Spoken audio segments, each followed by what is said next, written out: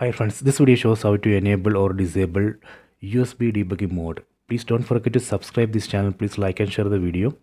Go to settings, select settings icon from top right corner. Go to device preferences.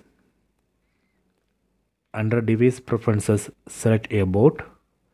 Under about, select build. On build, we need to press OK button on the remote 7 times. 1, 2, 3, 4, 5, 6, 7. You can see the message, you are now a developer. Go back. Now under device preferences, we can find a new option called developer options. Select it. So these are the developer options. From this list, let me find USB debugging mode. See, select USB debugging. Then select OK. See, now I have enabled USB debugging mode.